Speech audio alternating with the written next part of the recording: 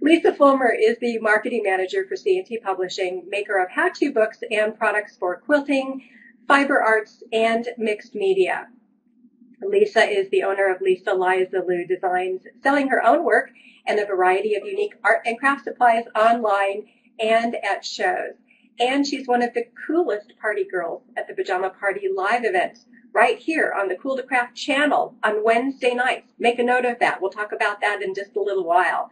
Today, Lisa is going to share shortcuts to making the coolest Dresden plate quilt block. Hi, Lisa. Hello, everybody. I've got my camera at a weird angle right now because I'm going to use my sewing machine. I want to start off by first clicking my 10-minute timer. Boom. And first I want to tell you that I do not profess to be a quilter or even a very good sewer. What I am really good at is figuring out shortcuts because if I can't finish a project in 1 or 2 sittings, it probably won't get done. I'm a real kind of short project girl. So this is the beginning of a wall hanging that I'm going to make, and it is a very loose take on a Dresden quilt, quilt block. But what I'm doing is I'm using a Dresden template. That's what I'm going to show you. So this is where I'm at with it right here. And Tiffany, if you want to throw up my close-up picture. I'm ready for my close-up, Mr. DeVille. I'm going to show you how to use this template and then show you just how I deal with the stitching and the piecing. Because I like, thanks Tiffany, because I like shortcuts so much, that's probably why I'm not a very good quilter. So I really found out that I like machine applique with a raw edge. And that's what you're seeing there, is this raw edge applique. That's what we're going to look at. So what I found was that I had a whole bunch of beautiful batik fabrics. Fabric is just like candy, and I was collecting a lot of batiks at different shows I went to, and I realized I had quite a little rainbow. So I thought they would look really striking against a black background, and I was trying to figure out what shapes to work with, and I decided I really wanted to work with a large sun shape, and that's where the Dresden plate came in. Traditional Dresden plates usually have tops. They're usually needle-turned applique. They can be a variety of sizes, and a little later when I'm done, I will post a link to a YouTube video on the C&T YouTube channel that shows you exactly how to use this template to make a traditional Dresden plate block. But this is the template that I'm going to be working with. It's called Fast to Cut, and it's kind of triangular shaped. It's got a lot of lines in it so that you can trace different size blade patterns. Each part of a Dresden plate block is called a blade, and so you can make them different sizes depending on what size you want your total block to be. And so then there's different types of styles for the tops. I decided to go with a flat top just because I kind of like the modern look. The other thing that I like about shortcut quilting is that I like working on a foundation. And so by working on a black piece of fabric, I can just very easily create a collage, really, and stitch it down. And I'll talk more about that in half a second. So let me show you how to use this template. I've got my fabric here, and I decided that what you can do with a rotary cutter, you can fold your fabric over multiple times. For those of you who work with fabric, this is probably a no-brainer for you. But for some of you who may not have worked with a rotary cutter, this particular style has 2 settings, one for light duty and one for heavy duty. So because I'm going to be cutting through, I've got 4 layers of fabric here, I can cut 4 blades at one time. And it's really easy peasy. So I'm just going to line up my blade. And normally I would flip it back and forth because of the shape so that I didn't waste any fabric. But for the purposes of this demo, I'm just going to go straight.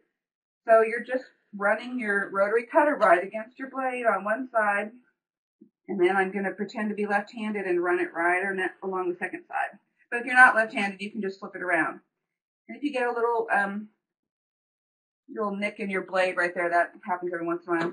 And then because I've got it folded, I just need to take a little snip right here, and now I've got 4 perfectly cut, perfectly shaped blades. So it's just that easy to work with the template. And then all I do, set this aside, all I do for laying it out is I lay my black fabric out and I just start positioning it. And this is kind of similar to the old tile quilts. C&T has a book about tile quilting too, where you start with a background and you leave a little space in between that's kind of like grout, and you place your pieces and then you applique them on. And so really it's just that easy to start, to assemble it. When you like how it looks, there's a couple different things you can do. You can pin it. I use a glue stick. I'm not afraid to admit it. So all I do is just take a little glue stick in a couple of spots and get the fabric right down where I want it. And then I can run it through the sewing machine. So I'll do that really quick. I have about 5 minutes. So bear with me a second. I'm going to shift my camera right over to there. Look at my old Singer.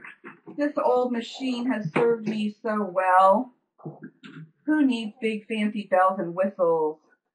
Who needs a machine that costs as much as a car, right? That would be me. I do. So it's really super simple. I'm going to start actually from the inside of a blade. Bear with me a second while I shift this into place. Working with black thread because I like the contrast against all of the different colors in my wheel or my plate. And so I'm just going to set my needle down right there where I want it to be. And I'm kind of just looking, there we go.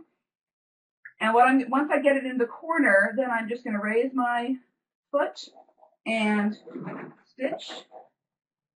And when I get to where I like it to the end, I'm going to raise my foot, pivot it around, leave the needle in the fabric so you keep it in place, and stitch a nice straight line. And what's great about the glue stick is it really does keep the fabric in place a little easier than pins do.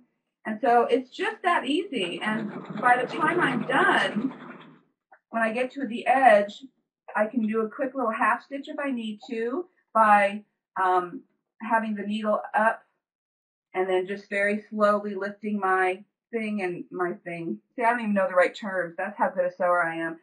And moving it just exactly where I want it to be so that I get just the right location. And then I'll just maybe do a backward stitch for just 1 or 2 to anchor it, and that's it. And then I will have this beautiful fabric collage when I'm done. And I'll probably fill the center of it with buttons, and I may or may not decide to quilt it.